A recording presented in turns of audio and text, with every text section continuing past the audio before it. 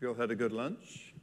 I talk a bit about digital transformation this afternoon. So my name is Aaron Cockcroft, AWS VP of Cloud Architecture Strategy. I spend a lot of my time traveling the world. I do keynotes at some of the AWS summits, and a lot of the time I'm talking to executives, management about how they're transforming the firms that they work at, or the government departments, or the organizations they're at. So this presentation is basically a distillation of what I've learned as I've gone around looking at the patterns, and what are people doing about it. So I'll talk about what is digital transformation, but then a little bit about the things that I find that are blocking people from getting it done, and then the different phases that we go through, I tend to see people go through as they get to it. So first of all, I kind of like this little approach to explaining what is this about. So old world IT, before this digital transformation thing, you managed employees at work while they were at work. You had factories, supply chain. Your sales channels involved shipping stuff. You put it in a box, you sent it to a shop or a retail, some outlet, right? And then you did your marketing by putting something on TV or in a print ad and finding out and then asking somebody else, did anyone see it? Right? It's all very indirect. So the thing that's missing here is the end customer. There is no end customer here. Everything is indirect. And the real difference for the new world is that we transcend these indirect sort of stages and go directly to the customer.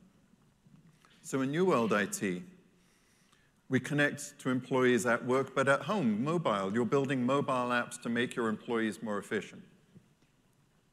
Your factories and supply chain are instrumented in fine detail. You know where every part is as it moves. You see what's happening. There's a lot of just-in-time delivery and continuous supply tracking.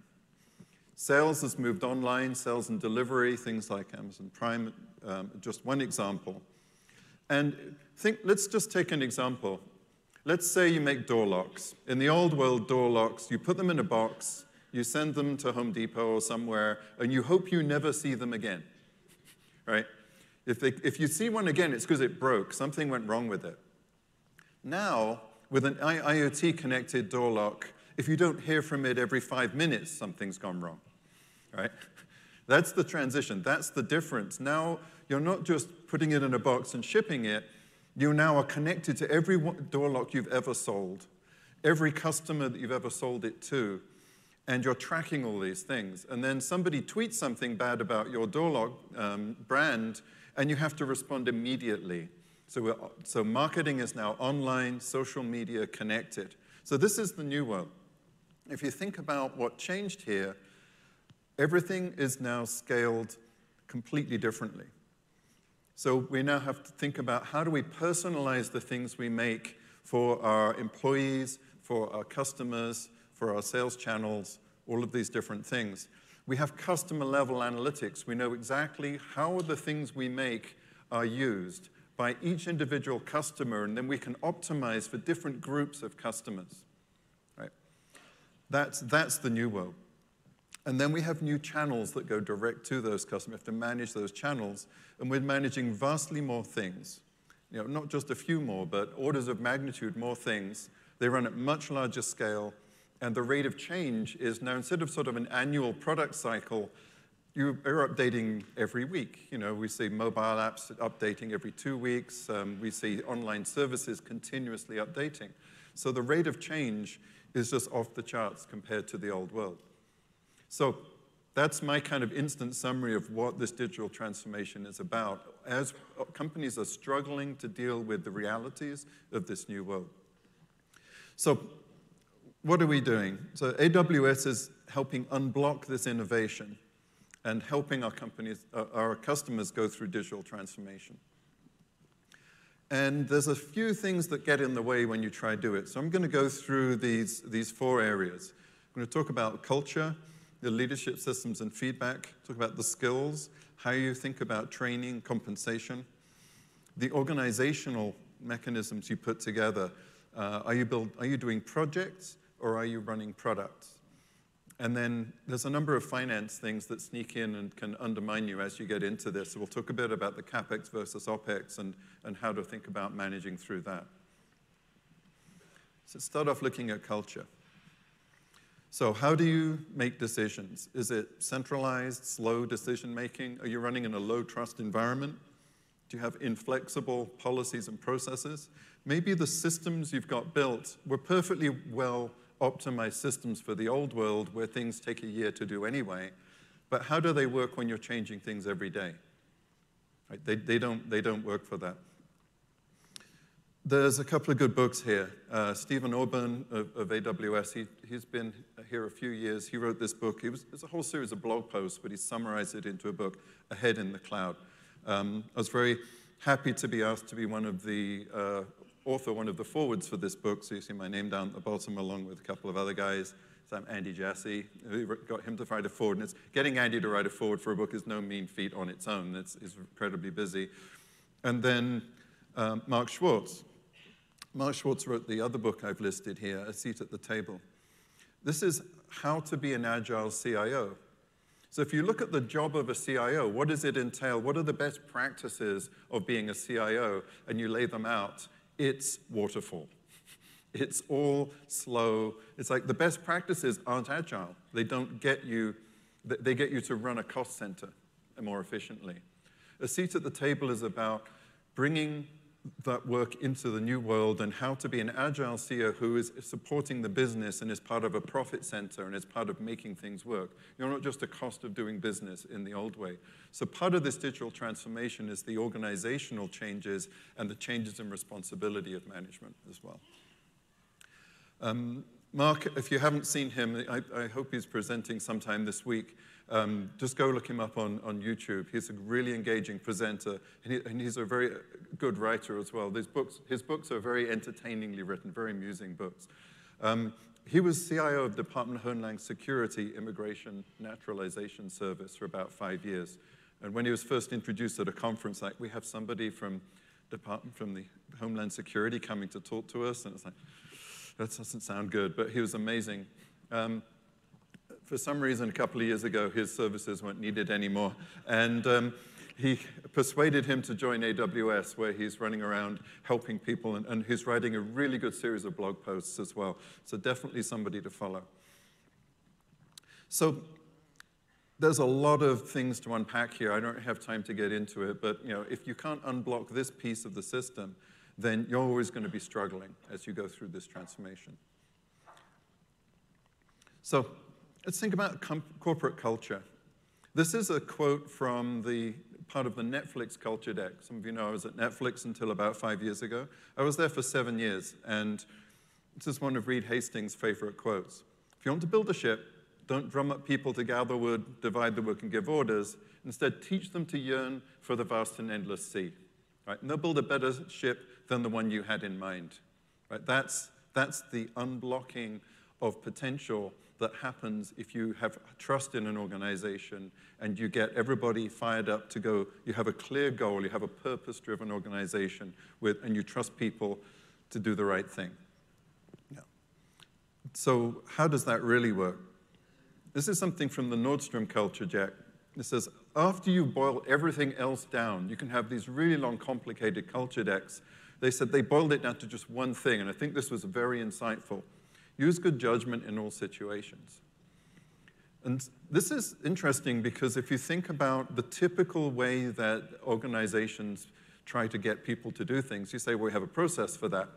And we're going to write down the process. We're going to have a run book, or we're going to have a way, or some process cycle. There's all of these product release processes. Everyone has a process. And you follow the process. You don't need to use your judgment.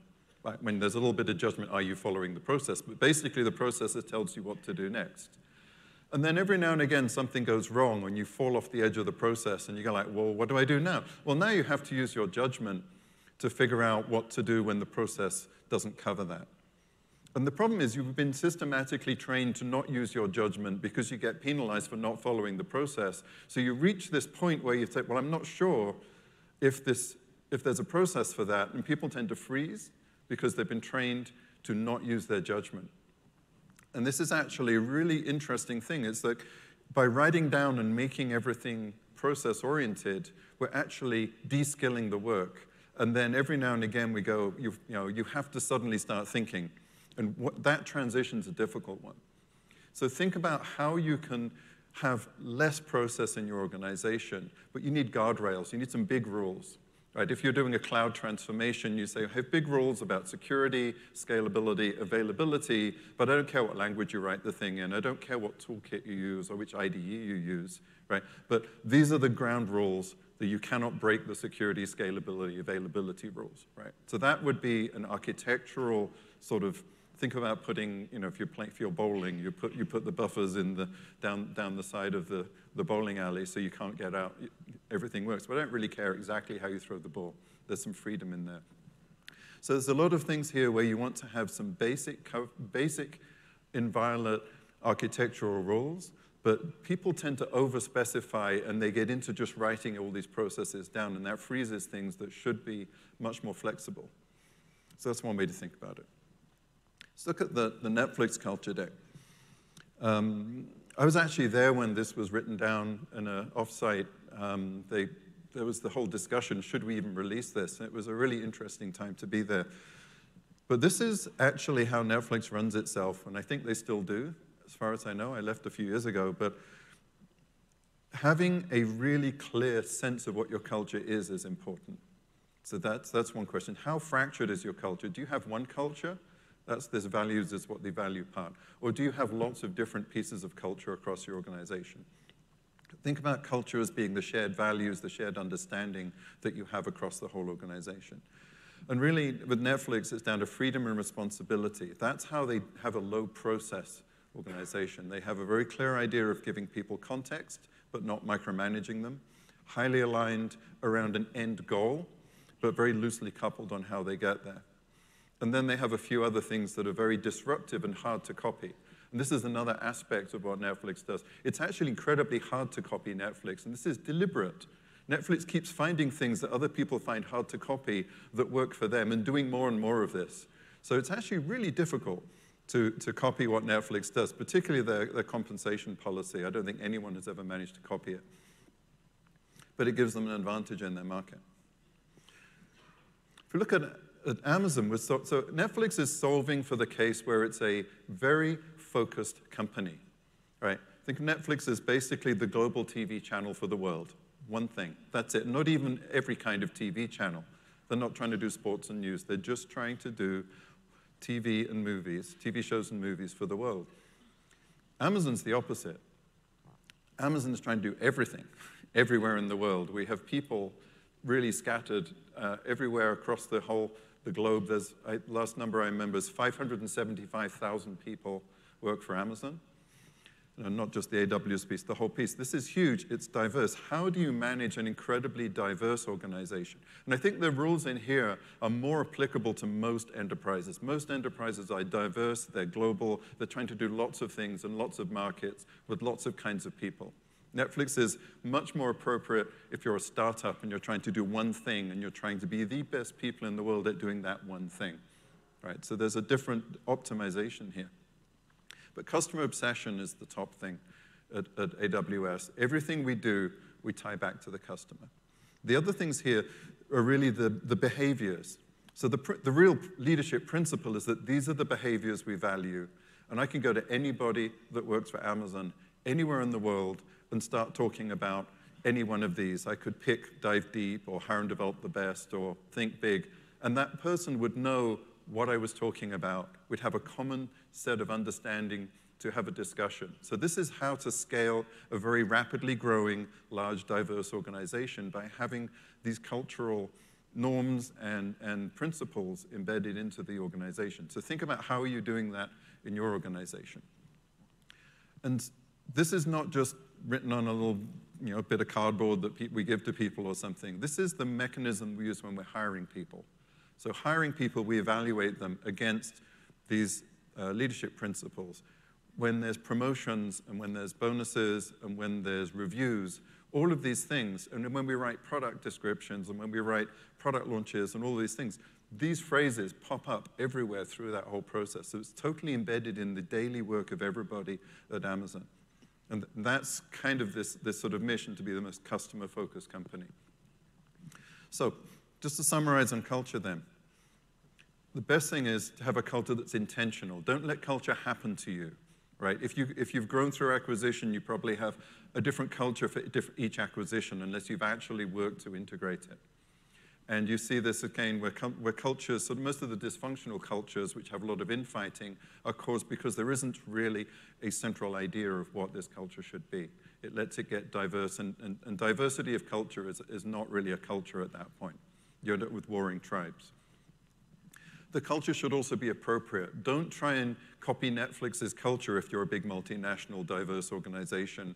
And don't, and the Amazon culture may not be appropriate if you're a startup trying to get one thing done in a very focused way.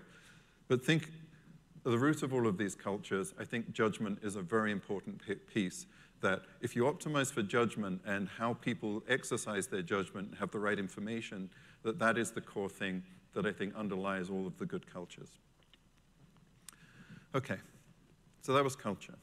Let's talk a bit about skills, training, compensation. People say, well, I can't do cloud because I can't hire the right people with the right skills. But I think really, cloud isn't that hard to learn. It's actually easier to learn than data center skills. Because if you think about learning data center skills, you have to find a data center with a bunch of unused machinery in it that you can go and play with. It's hard to find, it's hard to set up, it's complicated, and then you've tested just one variety of it. With the cloud, all you need is a web browser, and a little bit of time. There's a lot of free information out there. There's lots of training classes. It's actually easier to acquire cloud skills and technology skills in the cloud than it is anywhere else. So I think it makes sense to train existing staff and get them up to speed. And you should fund Pathfinder teams to go figure out which sets of tools work for you in which ways. But one of the classic mistakes I've seen is companies say, well, every time I train somebody up, they leave, right? Because someone down the road pays them a bit more, they're worth more in the market, so they leave. Well, okay, so if they're worth more in the market, why aren't you paying them more? You'd now hire them back for more than you would be paying for them. So there's an interesting point here, and this is something that's quite hard for, maybe your HR department doesn't have a way of dealing with this, but think about what are you going to do to incent your employees to get trained? Do you give them a bonus or some stock options or something, or a little, you can gamify it in one way or another, some recognition that says you have learned a new useful skill for the company and we'd like you to stick around and thank you in some form, right? It may be gamified, or it may be financial, or it might be stock options or something like that. But if you have that program in there, it incents people to keep reskilling themselves with the latest technology, and it gives them a reason to stick around after they've got trained up. So think about that. I've seen too many times where people just get fed up that they're funding the training for all of the people around them, the other companies around them. And this book is quite disruptive. This is a book, if you give it to your HR department, you will see their heads explode probably, smoke coming out of their ears. It's an amazingly powerful book because it's about how to empower employees in the way that Netflix does. And this is one of the things that's extremely hard to copy. But there's some ideas in here that you can use, but you get to figure out kind of why this works. And why is it that certain companies can do things other companies can't do? And the techniques that Netflix pioneered here were basically similar to more like running a sports team. The analogy that Netflix uses is that they are running an Olympic team. They're trying to compete in the Olympics. So they have all the different kind of sports that they're trying to compete in, and they want to find the best person in the world, in their country, I guess, for that sport. And they're prepared to pay whatever it takes to get the best people. So if you're up against Netflix in some market, you're up against the best people that Netflix could possibly find doing every point, in every position in those teams that they have. And if you think about whatever your favorite sport is, the best funded team in the league in the sport is hiring the best talent, and they're up against somebody that didn't do that. Maybe they don't do as well. Here we see this. I like motor racing. I'm a bit involved. AWS recently started sponsoring Formula One motor racing, and I somehow managed to get involved in that. We see Mercedes this year. They won the championship. They hired Lewis Hamilton. And he's one of the highest paid sports people in the world. He's earning £20 million a year for the next 2 years. Right? Tens of millions of pounds a year. Well, he wins championships. Right? He's clearly the best driver in the world right now, driving a car which was not necessarily the fastest car in the world this year. You know, you could argue that the Ferrari was slightly faster than Mercedes most of this year, but he still won because he's just able to drive faster than just about anyone else. So what does it take if you've got the best talent? That's a talent strategy which most people can't take, but if you can do it, then you can win in your market. So that's skills. Let's look at organization. A lot of people have projects. Historically, that's the way IT is being run. We'll form a team, we'll put them on a project, and you'll spend the next 9 months upgrading SAP to the latest version or something, whatever that project looks like. And then at the end of it, everyone runs away and wants to work on something different. And that's kind of rinse and repeat. When you move to product teams, you get long-term product ownership. It says, you're going to live with this thing. We'll move people around, but that team is going to live with this thing. You're going to make your ERP system slightly better every day. It's not I'm going to spend 9 months working on a project that's defined at the beginning. It's just incremental improvements, continuous delivery. Those models change the way you think about it. They change the incentives for the teams. They say, if I'm going to live with the long-term decisions of this system, then I'm going to behave differently than if I get to go and work on a different project next year. That sense of ownership matters. Continuous delivery really is the radical new thing. And if you remember from the beginning, when I opened, talking about the digital disruption, this is from waterfall annual releases to continuous delivery. That is the nature of the digital transformation. Another thing that is quite hard for people to grasp, but this is the way that a lot of people at the leading edge now run, is this idea that you run what you wrote. And this really comes out of the pace that you're running at. So if you're doing a release, a monthly release, once a month you have a meeting with the operations people and you say, I've built this new thing, here's the new release, I'm going to explain to you how to run the new release, or however often that is, every few months. And that transfer of information is a key part of the waterfall cycle to go from development to operations. Now think if you're doing 10 releases a day of the same service, the same microservice. It's like, I'm not going to have 10 meetings with operations a day to explain what I did. It doesn't work. You have to own it yourself. And this is sort of the fundamental thing. At the speed we're running at, there isn't time to explain to somebody else the exact state of things, how to manage it. So the person that should be frontline on call for a service should probably be the last person that checked code into it. Right? So if you check code, you're on call. Maybe there'd be a race to not be the last person at the end of the day to check code in. But what we found when we did this was that all of a sudden, developers discovered they could write reliable code that didn't break at 3 a.m., especially after they'd been woken up at 3 a.m. a few times. They also discovered automatically, without being told, that it wasn't a good idea to ship new things on Fridays or sort of after 3 p.m. in the afternoon. So they built their own, apply the pain to where it can do the most good is really one way of thinking about this. Now, there's a whole bunch of things here, but this is the way Netflix works, the way AWS works, or Amazon in general works, and a lot of the leading companies in the industry, the people that really are running quickly are running in this mode. And it's hard to go through the transition to this, because a lot of people say, hey, I didn't become a developer to be on call. And it says, well, so who's supposed to be on call for your bad decisions that you made or that code you decided to put out there? So it's good for people to take responsibility for their own work. The other thing about this is it reduces tech debt and lock-in. And I could go on about this a lot. I have a whole separate presentation about this. But if you think about a project is a mechanism for creating lock-in. The point where you transfer it from development to operations is where you turned the key in the lock and you froze all the decisions you made. And you are now stuck with that database, that message queue system, that hardware, whatever you did, right? Because changing it requires a whole new project. That's the difference. Now, when you're on continuously changing a product, that product ownership thing where you're continuously delivering, you never actually turn the key in the lock. You know, I want to change the database for this particular microservice.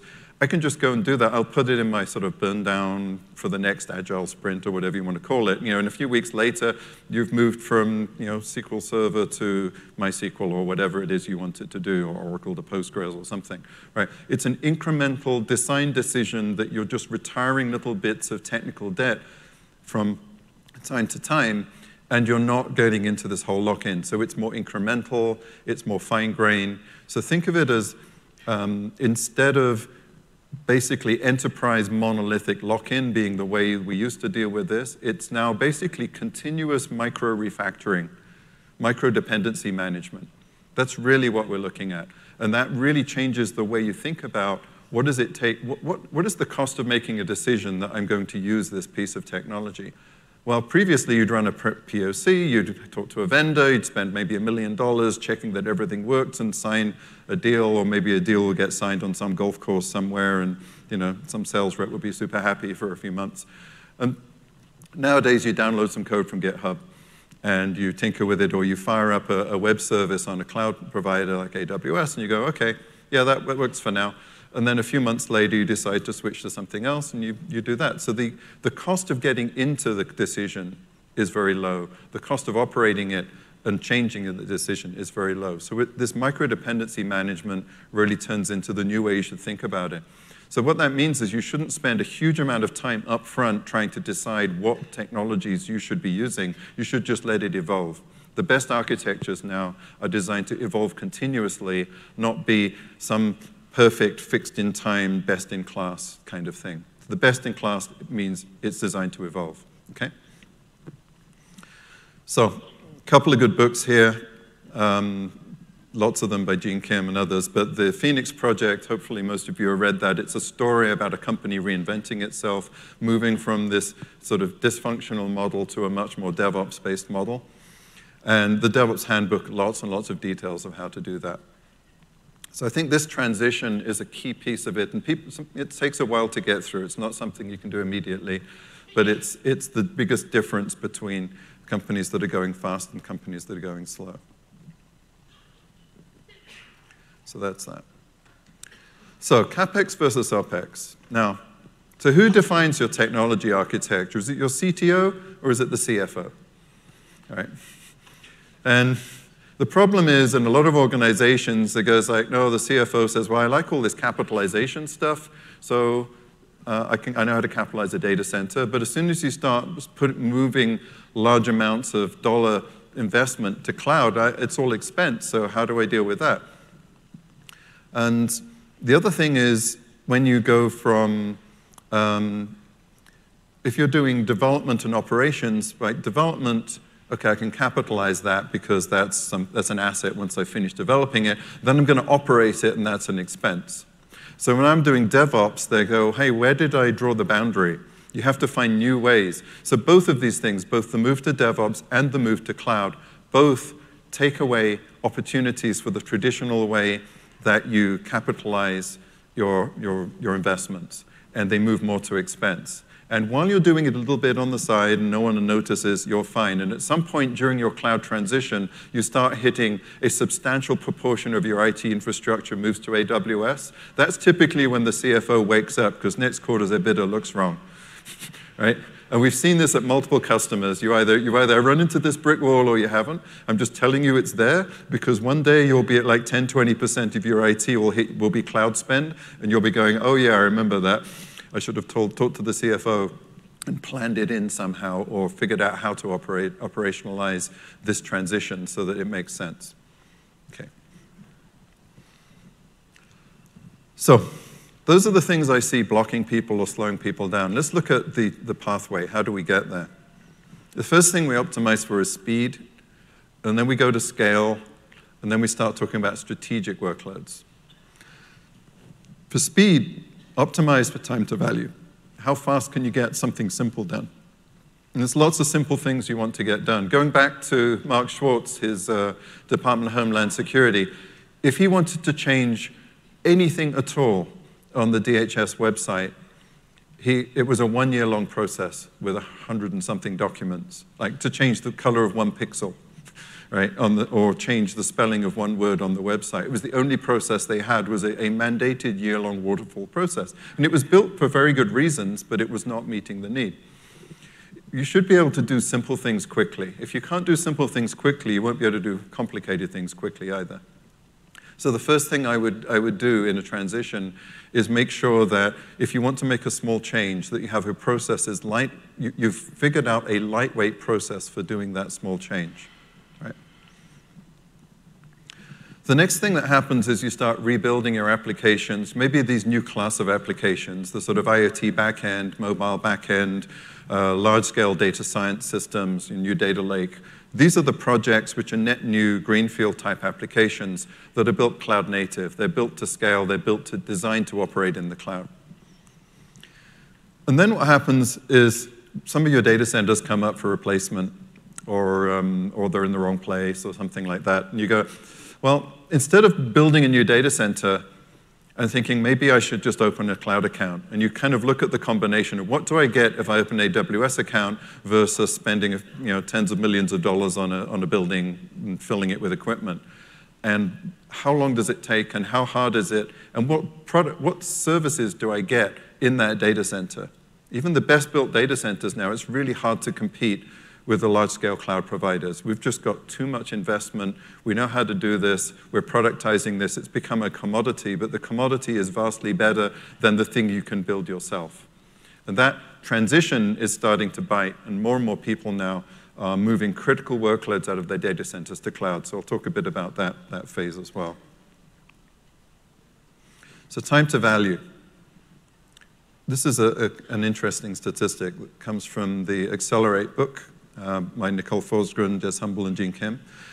The fast companies are 440 times faster than the slow companies. Right, that's what they did was they've been surveying them. They're now up to, I think, the 5th year of running this survey, and they're looking at it, and they're clustering, and they're saying, okay, how long does it take you to do everything? And they're saying some people take months, and other people take hours to do the same thing.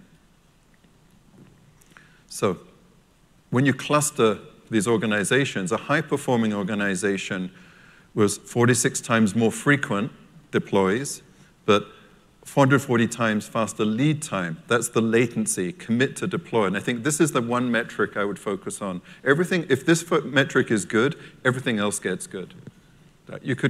Some people focus on the frequency of deployments, but I think if you focus on latency, it naturally will lead you to releasing lots of small chunks of update, which are safer, they release things better, you get functionality out more quickly that way. Mean time to recover from downtime as well. That's vastly better. And the rate at which things fail is lower. So this is what's in the book.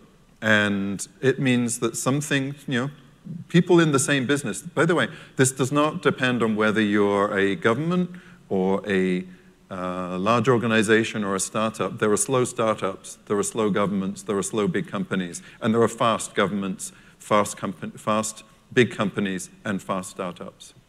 It is actually cuts across everything. It's much more about how you internally decide to organize than the actual type of business you're in.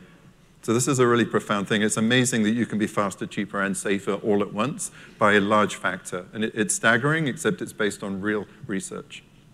Nicole has done lots of presentations around the world recently, so you should go look for Nicole Forsgren and find a video of one of her talks. So, but in case that wasn't bad enough for the slow companies, the last update that they did since this book came out, there's now a new group of elite companies that are 2,500 times faster instead of only 440 times faster. So these are people that are doing stuff in minutes instead of months, right?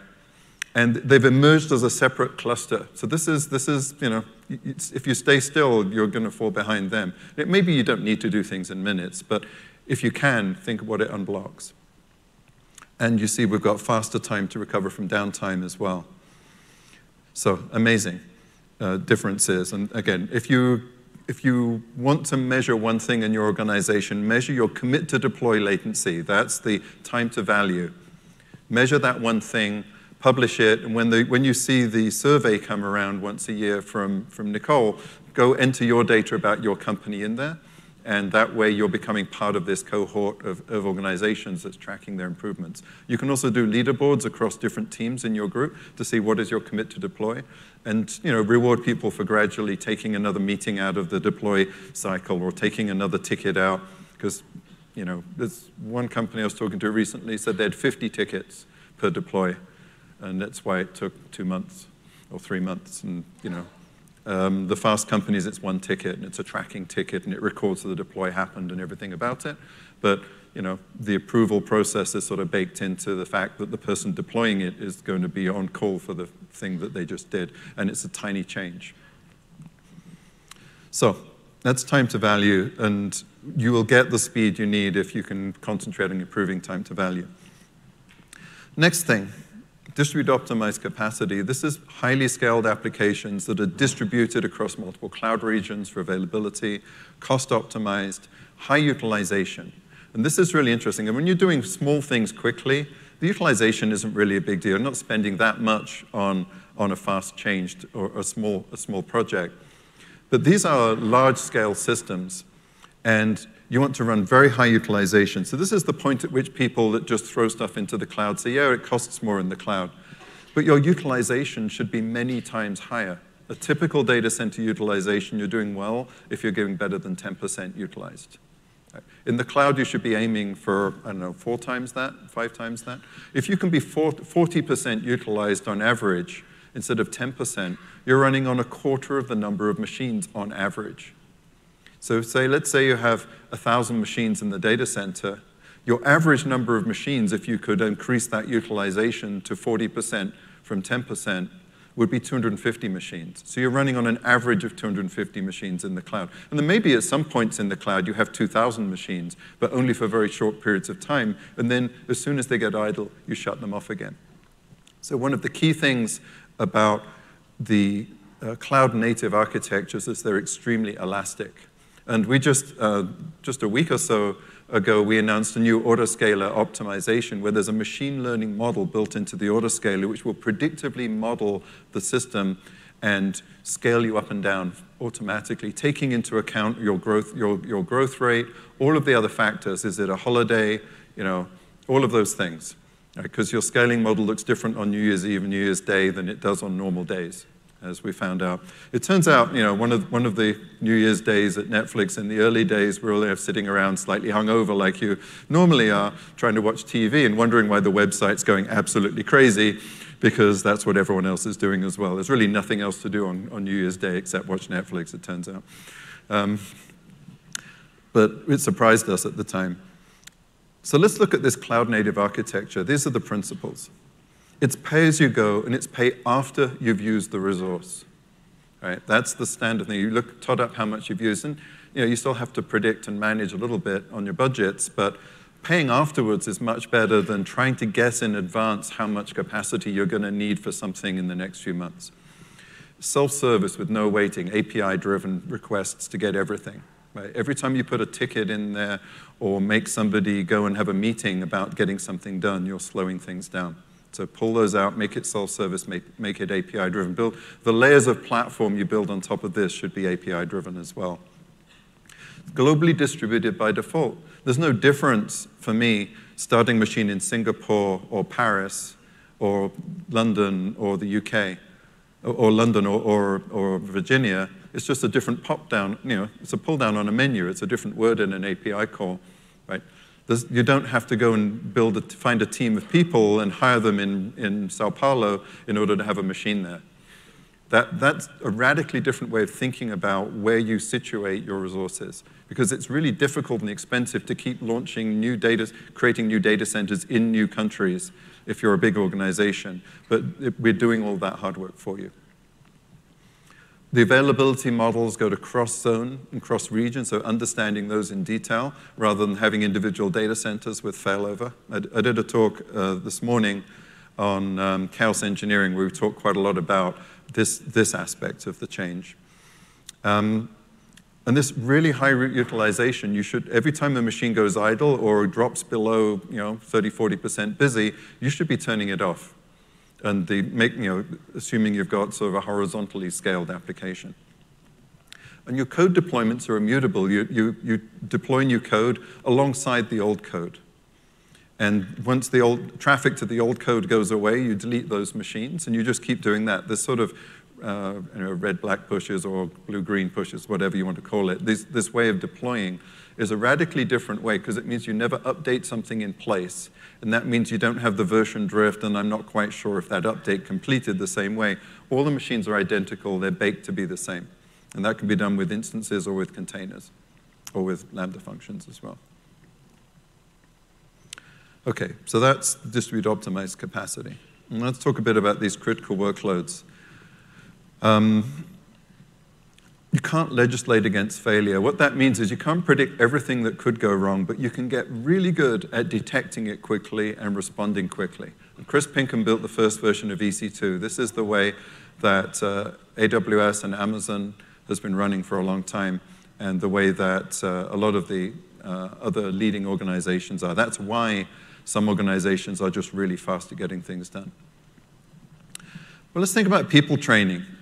This is usually the point at which the fire alarm goes off and everyone has to leave the room when I give this talk. But you've all been there, right? You've all worked somewhere where you had to go stand in the parking lot for a while just because we have to test the fire alarm. And if you go around the world and look at elevators, they all have a little sign on them that says, in the event of fire, do not use the elevator. And when there really is a fire, you don't see lines of people standing at the elevators staring, going, well, I wonder if we should really do that or not, right? We've managed to systematically train pretty much the world's population on how to handle high-rise buildings, right? And how to handle fire in a building. Because it's such a present problem, it happens. It happens often enough, people care about it. And we've unified the fire drill globally. So really, a really nice example there of it saves lives to have training in how to manage incidents, right? So who's running the fire drill for IT in your organization? Right? You've got all of these things that could go wrong. The people don't know what to do once something fails. The application keels over every time it sees an error message it wasn't expecting. You're switching, the switches you put in to handle the traffic rerouting, you don't test them very often, so they keel over every time you try and test them. And the infrastructure underneath you isn't redundant enough, or you don't have enough of it to switch over. So this is where the chaos engineering team comes in. As I said, there was a talk on this morning. You can go find that. The chaos engineering team will ensure that you have experienced staff. They've been on calls. They know what to do. They know how to get to the dashboard that tells them which parts of the system are up and healthy. They know how to log into those dashboards. They know how to behave on an incident call, because there's a set of behaviors there for getting stuff done quickly. And if you don't know that, you can drag it out and waste time doing root cause analysis, which should be done asynchronously and later. There's a lot of things here that you can train for just getting people up to speed. So this is quite often called game days, right? So you practice having outages. You practice having people go through the failure processes. So you want experienced stuff. You want robust applications where you've thrown a bunch of random errors at it to make sure it doesn't just fall over. And you know what happens if it gets a slow response and how its timeouts and failovers and retries work. You want your switching fabric to be more dependable than the system it's switching between. A really critical point here. When you're building a highly available system with a switch in it, the switch must be order of magnitude more reliable than the things it's switching between, or you're better off having a single system with no switch, because that switch will actually cause more problems than the system you're trying to save from. And this is one of those principles of reliability engineering that people seem to overlook too often. And you want to have redundant service foundation, lots and lots of copies of this. So what's happening now is this expensive and custom disaster recovery, the sort of DR failover to data centers, between data centers being replaced by low-cost, portable, and automated chaos engineering principles. And lots more to talk about on that. But from this point of view, I think that's where we are right now. spending a lot of time right now working with customers who've decided that they want to move all into cloud, and how do they do that? And, several reasons why this is happening now. One is data center replacement. They're just looking, it just makes more sense. Others, they're looking at what's in their data sets and saying, you know what? I can't find any millennial COBOL programmers and IBM mainframe operators. They're all retiring out of, I've got maybe 5, 10 years before the people that know how to run this stuff are going to retire, and there's just not really people coming along that care about this stuff. Some of the old legacy, some of you know I used to work at Sun, so we've got to retire these old Solaris machines, right? I used to be probably involved in helping install those old Solaris machines like 10 or 20 years ago, but anyway, this technology is just becoming obsolete, and the cloud is becoming a better and better place to put things. So we're now getting into really safety and business critical applications that if they fail and they don't behave correctly when incidents happen, companies could go out of business or lose enormous amounts of money. People could get hurt. There's applications in healthcare, industrial control, machinery, all kinds of things. And we're figuring out how do we manage this in the cloud, and how do we do it right? So lots of interesting work there. If you're working in any of those highly critical industries, I'm very interested. Contact me personally. Really interested in figuring out how we can help make sure we have all the right things we need to make you successful. So that's it. Thank you very much. We've got a bit of time for questions.